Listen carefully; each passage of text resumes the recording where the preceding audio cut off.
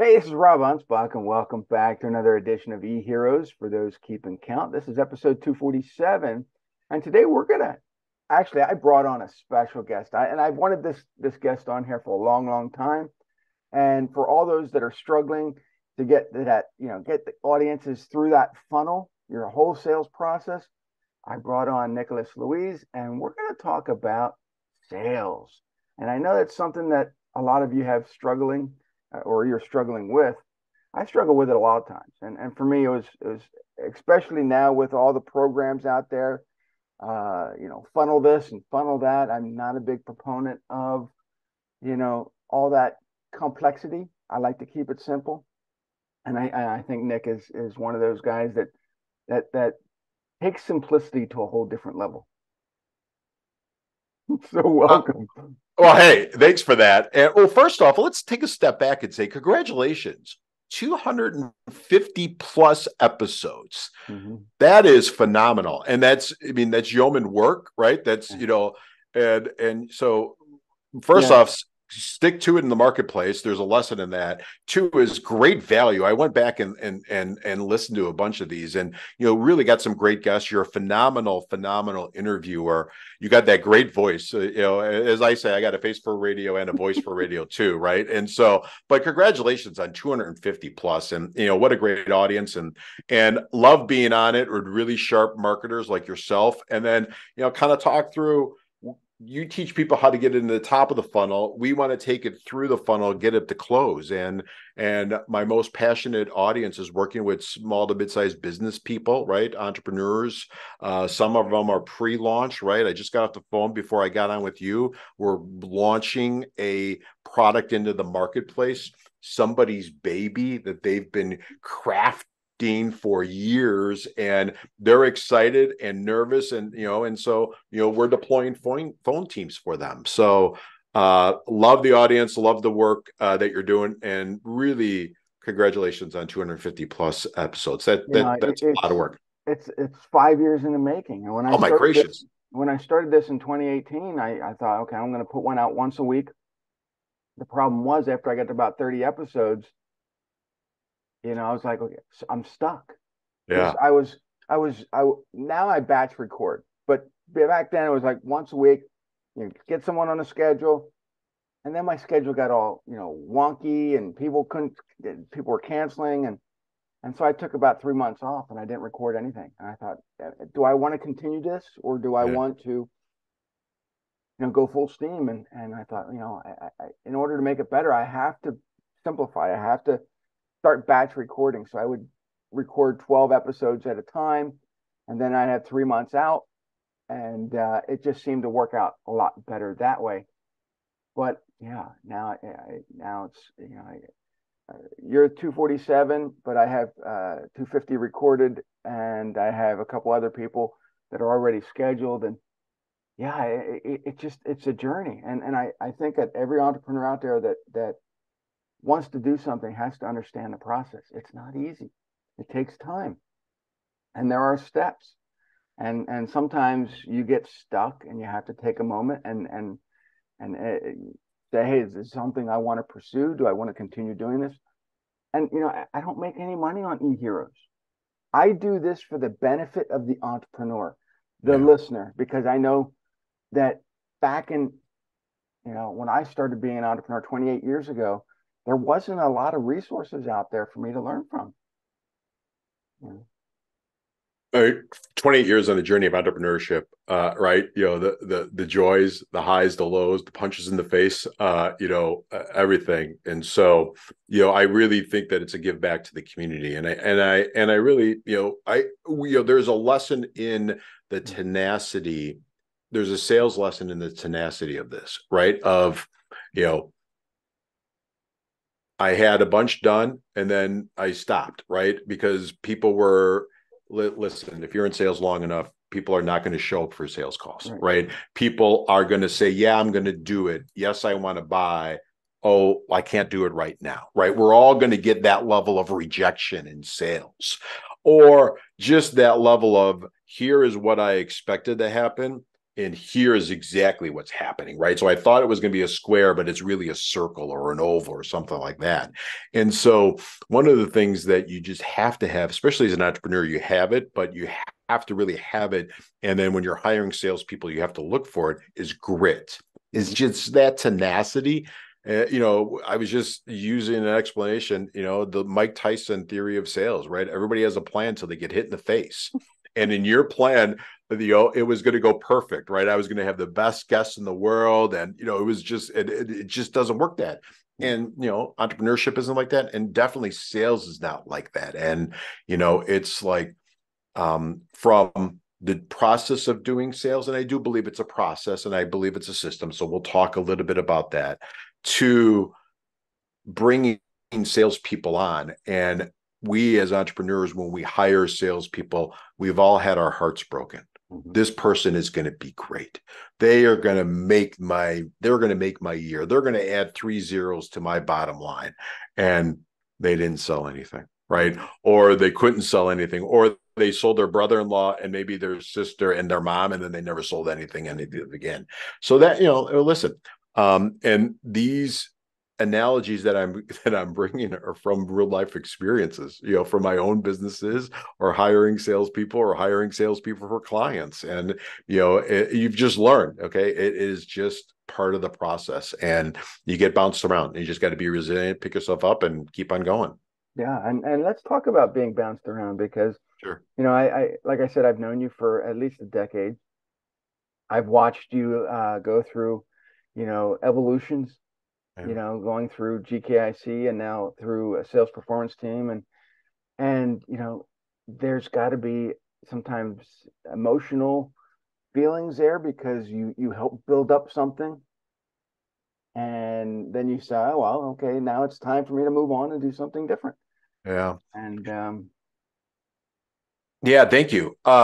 You've always been a gentleman. Whenever we were in GKC, if we were together live, if you're at one of our events, you're a gentleman. I remember once we had an issue happen, and say, "Hey, how can I help?" And that spoke a lot to me. And I remember that to this day. I can still see your face saying, it "Nick, what was do you need me to I think do?" 2019. I think we Yeah, were in the power went out, right? Denver, And you're like, Colorado, right? yeah. And you're like, how can I help? And a lot of people don't do that. And so that talks about your testament and who you are. So sales performance team has had two different variations. The first happened from 2006 to 2012. I owned a agency. It was a direct response agency. And back in the day, we were heavy in direct mail, right? And it's still a passion of mine. But we were a lead generation business, and we generated leads. I was heavy in home improvement, home services, which was a lot of fun in 2009 to 2010 when that industry fell apart. But, we were really going. And every now and then I'd have a customer say, "You're not working for me." I'm like, "Well, what do you mean you're not working?" I'm like, he goes, "None of your leads will close." And I'm like, "Okay." I said, "But I'm listening to your call. I'm looking at your call records from, because we did everything on a tracking basis, right? Direct response, we track everything." I said, "I generated 30 leads for you in the last 2 weeks. None of them closed?" "Oh, no, none of them closed." I said, "Well, let me go with you for your next couple sales calls." So I went with him for a day. It was the worst. He was the absolute worst salesperson. And he was like a corporate expat, never sold anything in his life, bought a franchise, right? Probably took a home equity line to buy the franchise. So he's nervous, and I respect that, right? I spend their money just like I spend my money. And he needed stuff to close. And so halfway through, I jumped in and I said, let me try to do these pitches for you. And I realized sales training was needed because his franchise set him up for failure, right? And many entrepreneurs are great at the widget producing, or they're great craftsmen, or they're great something, but no one's ever told them the process and the system of closing. And so we started to offer sales training as part of our lead generation capabilities for the agency. Then we got into great. Some of our clients were much bigger and they had a sales team, but they didn't know how to manage the sales team. So we kind of crafted this as part of our lead generation. And it was an add-on or value add, or we charged it as a separate service line. So, 2012, the agency was probably, about 3 million plus. I had partners, which is always a joy to have. And I said that tongue in cheek. And I also had taken some investor money, and the investors wanted out, and I don't blame them, right? So we sold the agency. At the same time, GKC was looking for, at then it was a VP of sales, and I'd been in the community, and I knew the recruiter that was doing it, a wonderful gentleman who's passed away by the name of Stan Ballou, was a dear friend of Dan Kennedy's, who was the founder of GKC, for those that may not know. And Stan had like back in the day, it was an e-newsletter, right? So we're dating ourselves by saying that. You probably started out writing those for your clients. Yeah. And I, it was great stuff. And then at the bottom, he said, "Oh, these are the open searches that I'm working on." And one of them sounded like GKC. And I was a member, since 2006. And so I sent him an email. He and I got on the phone real quick, asked me my best years in production. I told them, said, "Hey, they want to meet with you." And it was like the next day. And I'm like, "Okay." And I'm in the exit of selling an agency. So they were great about letting me transition in and out. And then over the course of time, we created some products there. They're on my bookshelf behind me, like you got yours on yours, and Mm-hmm. how to create a sales team, how to manage a sales team, which many entrepreneurs struggle, and then how to sales mastery, which I did with Dan Kennedy and Dave D, two masters in sales. I was looking to get out, right? GKC, it was a great, phenomenal learning environment. I was looking to get out. And I had written a business plan actually on the way back from Milan, flying back from a event. And I was ready to do this, which was, we had started doing these workshops, which is, we brought people in and created their sales process for them, right? So they put it on the board, and we helped improve it, right? And created a sales process for them, and created a hiring process for their salespeople. So all the exact things that I do now, we did it in a workshop environment where they, paid us $12,000 to $15,000, came in for the weekend, and we did it for them. So I knew there was a market for this. I was about to leave, and then unfortunately Dan had that incident where he had gotten sick. He's back better. Looks like he's doing an event in July, which is phenomenal. He's going to outlive all of us, and his great knowledge he needs to participate for younger generations to get. But I didn't want it to seem like I was jumping off of a ship that wasn't doing well. I didn't think that was fair. We had just transitioned to a different owner. I was the consistent face, so I just kind of stayed around, and then had a transition. And so a couple of years later, I launched GKC officially, launched from GKC officially to sales performance team, and it's been phenomenal, right? The beginning was people that knew me, that were members or referrals from my relationship there, or a relationship from my agency. A lot of my past clients from the agency have hired me to help with their team, either on sales training or creating a sales process, which is really what we do. So it's been a phenomenal journey, and I've loved it. And we're looking to grow. And as every entrepreneur, you want more, you never want less. And you're trying to say, how do I make this bigger and better, and bring it to more people, and help more entrepreneurs? And there's a lot of money floating around for businesses like mine. So we're talking to some people for maybe an investment of capital as we want to grow it. So that's kind of the journey. Yeah, I wanted to interject when you were talking about closing, where the person couldn't close for darn, and I noticed that a lot, especially my lawyer clients. We generate them a lot of leads, and their staff gets on the phone, and they're asking the wrong questions. They spend way too much time with people that aren't clients. And I said, why don't you just ask them one question? Find out what the problem is. I mean, is this a personal injury case? No. Well, then dump them, get rid of them. Why Yeah. collect all their information and waste their time if you can't help them to begin with? But most of these lawyers are like, well, that's how we've always done it. Yeah. Well, why collect names and addresses if you can't service the person anyway? Just learn to get to the next and be productive. But no, I I I think there needs to be a way to close faster without having to deal with. But it's they're lawyers. They're not salespeople. No, and they shouldn't be, right? Yeah. And we've done some projects where we've taught them to train up a non-attorney salesperson, Mhm. right, to bring them in, do the discovery, so the lawyer doesn't have to do discovery, do the pain analysis, right? Create some leverage so that the lawyer just comes in and says, "Okay, I've been fully briefed. This is a case we could do some good with. We'd love to bring you on board," right? Yeah. So they just kind of come in for the close. And so most professional services, and if most professional services really struggle with that, they want to teach, they want to educate, they want to help serve. A lot of them are mission based, Mhm. and goes back to what you say, Rob. A lot of salespeople, especially young or struggling salespeople, just don't qualify well. Right. They just don't get the people out of their pipeline fast enough that are never going to do business with them. Mhm. Next. Yes, and next, right? Okay, absolutely. Yes, love to be able to help you. No, I can't help you. I wish you all the best. Next, get them off, right? And where we come in and we struggle, especially if an entrepreneur has a sales team, it's their pipelines are bloated.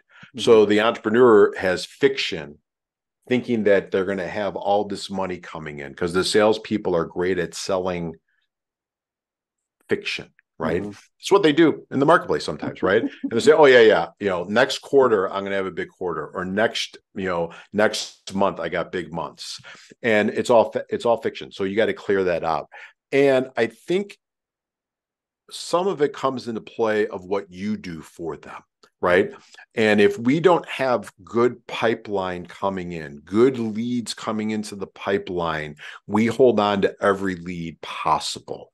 Has compare and studies show that the fuller the pipeline, the better the close Mhm. of the entrepreneur or the salesperson, right? They'll close at a higher rate because they don't have that scarcity mentality, and they're okay saying, "Okay, if this isn't for you at this moment, I'm okay with us not having this conversation anymore," right? So I'm moving away. Or they'll do takeaway selling. Listen, it doesn't sound like you're interested in getting this problem fixed, right? Or solving this issue or doing this now. I'm okay with, there's other people in the marketplace that could help you. Maybe we're not the right place for you. Maybe we're a little bit more expensive, or maybe we're just not a good mission match, right? So having that prospect sell themselves way back in. Oh, no, no, no. You're the right people for me.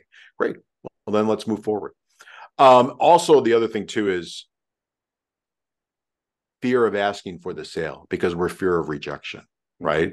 Or fear of being uncomfortable with being the quietness while the person is thinking or processing, right? And so you have to learn the close or they ask for the order. And it's something, as simple as, looks like X will help you. Would Mhm. love to be able to provide X for you. Would love to be able to move forward. Is that something you want to do? Or Mhm. where would you like to go from here? And then just sit back. But we all are afraid of getting hit in the face, right? We're all afraid of getting that no. It goes back to high school, goes back to grade school, right? We are all fearful. And Mhm. you just have to be okay with it. You just have to kind of, you know, clear your mind and say, and some are going to say yes, some are going to say no, and some won't. And so what? Let me move on. And entrepreneurs and professional services, if you're helping lawyers, all I, struggle with it. this has Ha, been ha, this ha! has been hanging on my wall for years, Yeah. and yes, I just tore it to get it down, but Yeah. I look at this every single day. I Some love will, it. some won't. Uh, So what? yep. Someone's waiting Yep. because it's that important. As a person that is in sales, is in marketing, um, you have to I think it's in remind yourself life. every Yeah. day to Oh, keep moving on. You have to, and I love that. I love that, and in fact, I was just doing some coaching for a salesperson that I have in one of my accounts, and he was struggling, right? And we talked about that, just about that, and the other thing is control the controllables. Mm-hmm. You can't control people saying yes or no. You could just control doing a really good discovery process Mm-hmm. and asking for the order Yeah. and nothing else. Everything else is out of your control, right? And sometimes in entrepreneurs, we're control freaks, is why we started our business, but we can't control the outcome. I can't control your yes or your no. I could just do what I do, which is really good discovery and painting a better future, right? And so I'm going to remove pain or I'm going to bring you to pleasure, whatever that is, right? For your lawyer clients, a lot of times it's pain removal, right? You got a DUI, you got a personal injury, right? Or it could be pleasure of, a divorce if you're getting out of something, but it's going to be painful first. Or creating a really good tax strategy, right? Or something like that. But, really for the most part for the lawyers, it's building that value gap that we used to do, right? Well, here's your future and here's if you stay the course, right? And so you got to build a huge value gap. And Yeah. if that value gap isn't big enough in that discovery, if they don't see, okay, the pain's going to get really worse, but it's going to get removed if I do this, people won't move because we're mammals, right? We're programmed for safety.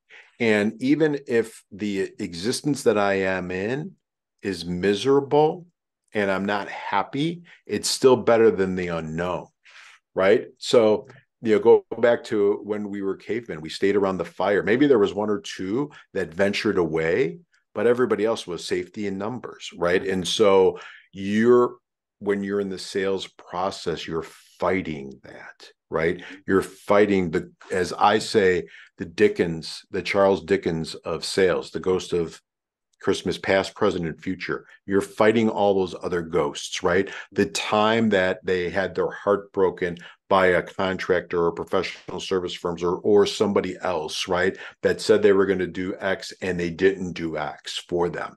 They're not going to tell you that, but that's there. And so you have to realize that there are the unknown objections that they have in their head that they're never going to speak to, and then the verbalized objections. And many times those verbalized objections are smoke screens, right? So you have to get to that the basis for what people won't do that. And really, it's just human nature. And I don't blame, we're programmed that way. You can't get mad at people for not moving. It's our responsibility as sellers, right? It's our responsibility as entrepreneurs of really helping them show that this is the path, right? Because it's a movement of trust. Yes, I trust you, especially in your professional services, folks. I mean, that's a huge level of trust. Yes, I trust you. And you do all the right stuff for the positioning, right? And you're very selective in your client selection because you have that ability, right? You have that book of business and 20 plus years of experience, so you could be picky. But it's really teaching them that you gotta move that person through and bring them through the opposite side. And many times, I think the worst question I ever asked anybody when I started out being an entrepreneur was, "What's your budget?" yeah, yeah. Because when you ask somebody what their budget is, they don't know. They could be making up a number, and now you're forcing yourself to try to figure out how to work within that budget, and you could be losing money. Yep. Yep. If they want it, they'll find the money. Yeah. If they want their money is there, especially to get rid of a problem or to grow their business, right? Especially in the business that you're in, right? They're like, you've got a great, I think I got the other side too of a great job. But you're talking to them about new business. And who doesn't want to talk about new business all day long? I love having those conversations of how do we get new business? You do it of fill in the funnel, right? I do it on an outbound or take inbound leads for some of our other clients where we're bringing them to close. But the funnest part is watching a launch go successful or watching a product get launched into the marketplace and then thinking that it was only going to do X and it delivers X plus Y plus Z. That's just the fun part. Yeah, and just looking at all the programs in the back of your, back of you, and all the launches that I know you participated in. I mean, I can't say that they were all successful, but you learned all along the way how to make things even better for the next one. Yeah. It's a test, right? That's what we learn as direct responders. Everything's a test, right? Even a no in a sales call is a test. Okay. Maybe I didn't do X. And if I go back and replay that, right? Or what we try to make mandatory is have everything recorded, Mm-hmm. not from a punitive standpoint, but from a coaching standpoint of saying, listen, you asked for the close and then you spoke, right? It was not that, you have to let people process, right? So, the old days we could hit mute on the phone, right? In the sales floor. You can't do that anymore, right? Because people are remote, but you have to learn people are processing, right? Yeah. You've been doing this for X amount of years. They've never maybe hired an attorney before, right? Or hired a dentist to have cosmetic dentistry, right? You do this every day of your life. So to you, it's just natural. To them, it's a major, major, major something, Mm-hmm. investment, change, new direction in their life. They have to be comfortable with it. And that's just going to be processing, right? Right. Right. The old analogy is the two biggest gaps in the world is the seller's timeline and the buyer's timeline, right? Sure, we want to accelerate that buyer's timeline, but the seller's time, in essence, I want you to pick up the phone with your credit card in your hand, saying, yes, I'm ready to buy without me having to do anything else, Yeah. or else it was a bad lead that Rob sent us, right? It's like, come on, let's do it. So, You but know, yeah, it's funny because we all started out, well, we all, me and you, in yeah. direct response. And I remember sitting at my desk crafting these 6-page, 7-page letters to send to my clients at the time. And back in the 90s, I had a carpet cleaning business. Oh, And I learned marketing from Joe Polish and Dan sure. Kennedy. Yeah. And in fact, when I met Dan Kennedy for the first time was 1998, so 25 years ago, and he was ancient then. And honestly, he's only like 15 years older than me, but he still looks ancient now. But the thing is, direct mail still works. Mm-hmm. But people are so ingrained in their phones and emails and everything else, they're like, well, Rob, that doesn't work. How many pieces of mail have you gotten lately? And they'll say, well, not many. But the pieces that you get, you open, right? Oh, yeah, yeah. Direct mail works because it's getting in your hands. But people don't want to spend the time or the money or the effort to do it. Yeah. I think one is it's laziness, right? They don't want to go through the process, and we want immediate results. Who doesn't? We're entrepreneurs, but there's nothing better than having a really, really, really powerful multi-channel approach, either to lead generation or customer nurture, right? Mm-hmm. And listen, if every one of your competitors is email, texting, right? Facebook this, Facebook Messenger this, LinkedIn Messenger this. How are you going to set yourself apart? Right. Right. And it's ironic because, a lot of the work so direct mail is the way to do that. A lot of the work that we do really is on the phone, right, or with the sales team. But we have a big client in the Midwest that we are putting lumpy mail into place, Mm-hmm. right, to kind of soften the beachhead for the sales team to make that phone call. Classic direct I, I response. just got I just got a piece of lumpy mail yesterday from it was a timeshare place, and it Yeah, had yeah. one of these. You pull the thing, and the code lights up, and then you got to scratch this, and if it matches, great, you call, and but because I'm a sales Jedi and I understand all these things, it just went right in the trash. Yeah. Oh, yeah. But but they're going to get, yeah. For some but people, it's going to work. right, Yeah. and then I looked at it, and my daughter's like, because she's 21 now, and she's like, well, what is that? And I tried to explain to her. She's like, oh, why don't you call the number? You might win some. Yeah. Yeah. It's an engagement device. And I do, I think we, you could learn from the greats, right? Yeah. Listen, to write this letter for the lumpy mail, which I said I would write for them, right, is got an engagement device on it. What I do, I went and got the Gary Halbert dollar bill letter, right? It's been around forever, right? And so I modeled it after that, and um, an average client acquisition for them is worth $10,000, right? So it's worth for us putting some money into the place. So it just goes back to knowing your numbers, right? Yeah. Knowing your numbers on the front end from a marketing perspective, the work that you guys do, and knowing your numbers on what's the value for a sale for me, and can I give some of that up and put a commissioned or a salary and commissioned salesperson in place so I could grow, right? And I could free myself up. And the other thing, and the reason why I love what I do, is many of the entrepreneurs I work with, I don't know about you, they're our age, right? And so they're thinking about, okay, how do I exit, right? Yeah. What does my exit look like of this? And our position has always been, unless you have a proven and repeatable sales process in place and marketing process in place, right? And the sales is done by somebody other than yourself, you won't have a good valuation of your business, right? I want to add a point or two or three or four to the valuation of your business.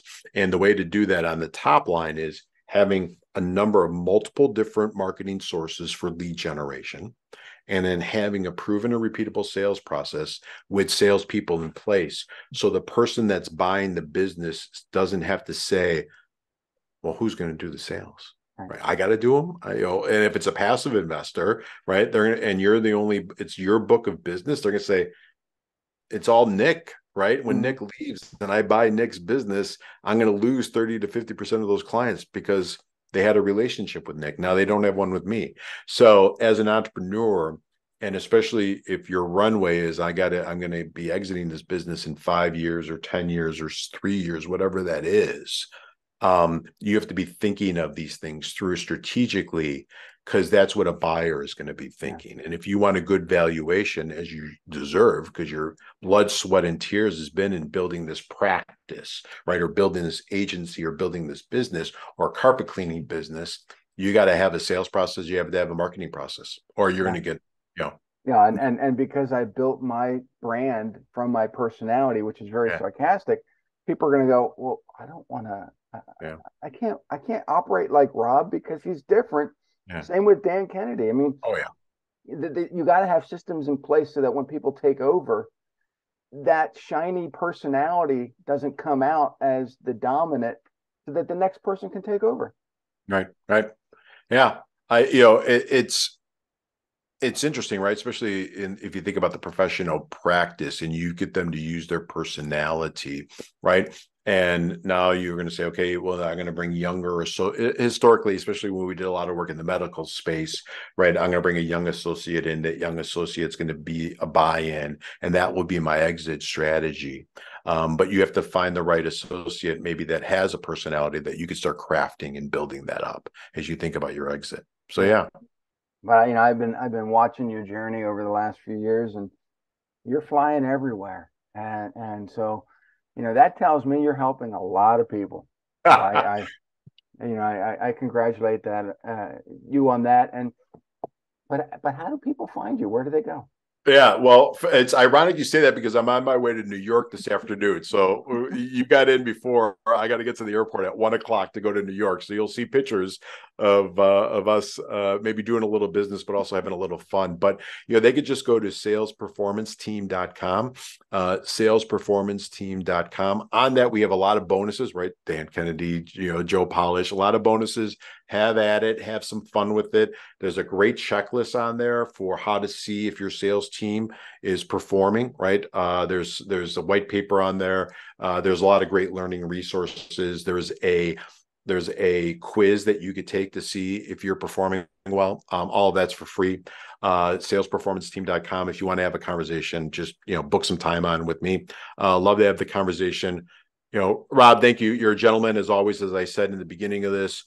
Great conversation, and thank you for doing what you're doing, because you're a great voice and a great great marketer. So, Even thank if you. I am sarcastic. I love sarcasm, right? It keeps me honest. It keeps me honest. You're always a gentleman to me. So I don't know what you're talking about. I think you're a softie at heart. You're like Dan. He's a softie at heart. They just have this gruff personality, but they really care. They really care. And you wouldn't have the cadre of clients that you have if you didn't care and if you didn't bring the great results that you do. So absolutely. Well, I want everyone to follow Nick over at salesperformanceteam.com and also check him out on LinkedIn and Facebook and all those other great places. But learn sales because it's important for you and your business to prosper. Anyway, we'll see you on the next episode. Adios.